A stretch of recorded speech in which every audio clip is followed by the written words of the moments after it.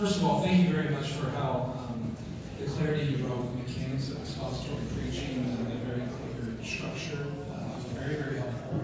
In line with that, my question is regarding the notes that you take into the pulpit. Yeah. So often I feel this battle with sermon notes and the sermon delivery trying to come out.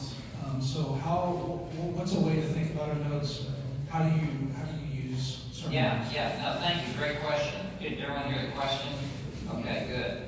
I'll just speak from my experience. This is not intended to be a one-size-fits-all for everyone in this room. And this is a very personal thing, notice.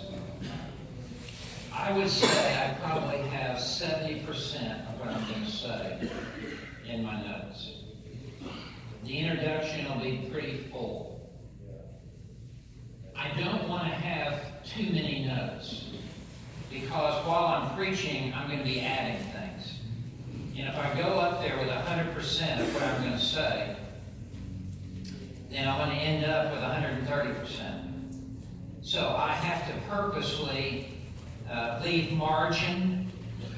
Margin's a good thing. You want to have margin in your checking account. You want to have margin with your time schedule. You want to have margin with your preaching notes.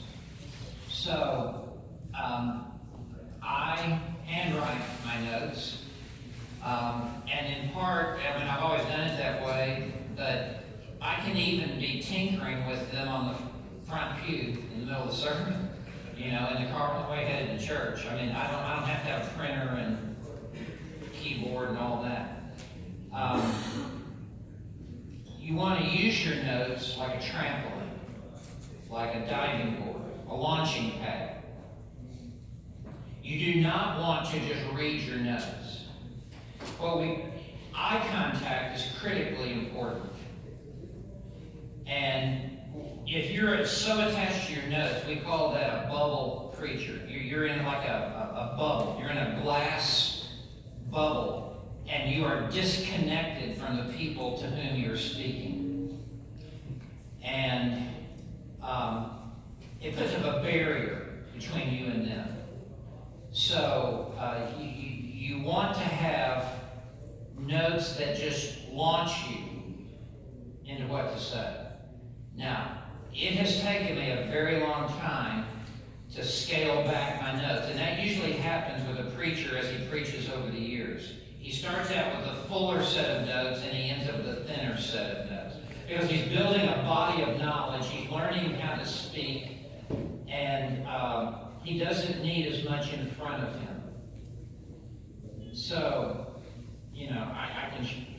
I can show you. I used to use an 8.5 by 11 that would fit in a notebook like this. And for the 34 years of my pastorate, I preached out of a 3-ring 8.5 by 11.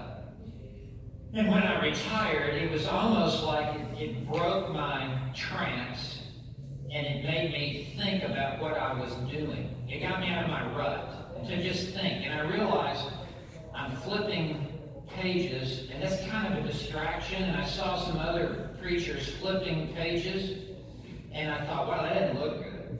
It's like some guy with a dark suit and white socks. It just doesn't look good. So, sea locker. And I noticed that MacArthur uses smaller cards. But MacArthur is also flipping. They're not in a 3-ring notebook. They're just loose in his Bible, but he's turning because he has notes on both sides of the page. And I don't like that.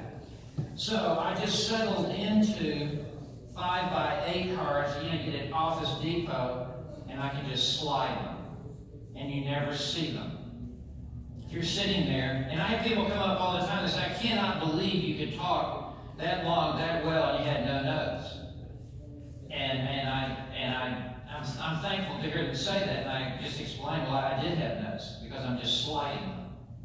I don't write on the back side because I would have to flip it. So I just write on one side. I tried it for a couple sermons.